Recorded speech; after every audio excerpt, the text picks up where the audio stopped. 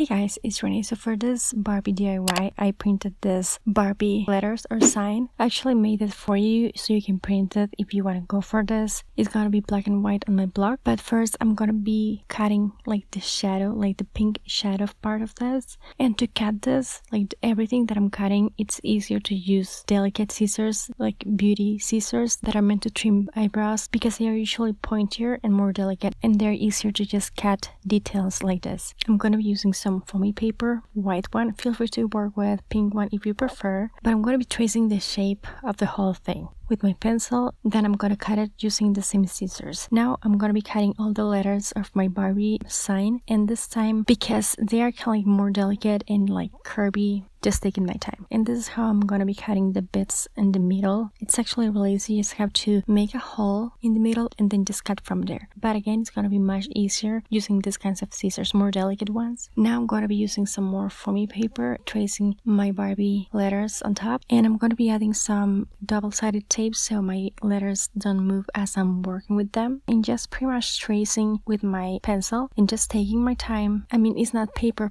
but it's actually really easy to draw on foamy paper, then again cut it as I did before with the paper, and without wanting to sound like a broken record, it's going to be much easier to work with these kinds of scissors. Now I'm going to be painting the whole thing. For my letters, I'm going to be using this white acrylic paint, giving this 2 to 3 coats. For the background part of like the Barbie sign, the pink shadow as I call it, probably it's not even a shadow though, probably it's just like a 2D or 3D effect, but this is going to be pink.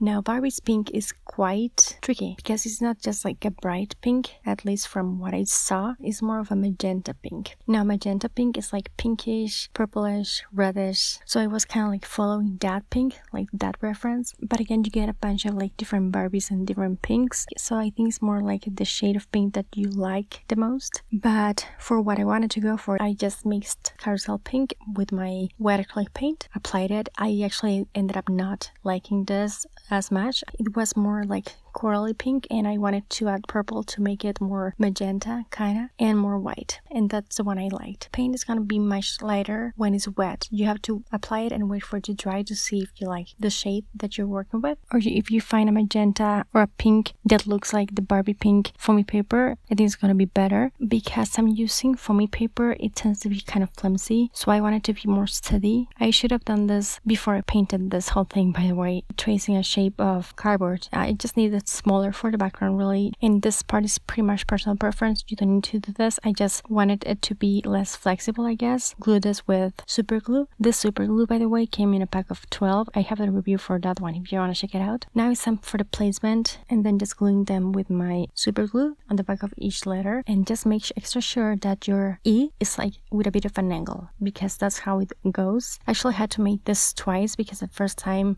I didn't remember to just glue my E with the angle, and this is what it looks like. Doesn't look good at all, looks odd, and I had to do the whole thing all over again. Love that for me. But just to avoid that, when you're placing them before you glue them, make sure that you place it with an angle. But yeah guys, this is pretty much the idea that I want to share with you. I cannot wait for the movie. The trailer looks like so much fun, like fluffy, colorful, happy, something that the world needs right now, really. Something like some happiness, something nostalgic that can bring us back to a simpler life. That's what it did to me, at least. It put me in a better mood, made me nostalgic and think about when life was simpler and easier. Yeah, it reminded me of my childhood, and I used to play with my cousin and the mansions that we used to build. I'm gonna tell you more about it on my next DIYs because I have a lot of like ideas for Barbie, so stay tuned for that. But as for this one, I really hope you find this helpful and handy. If you did, don't forget to give this a thumbs up. Thank you so much for watching. I'll talk to you later and take care. Bye!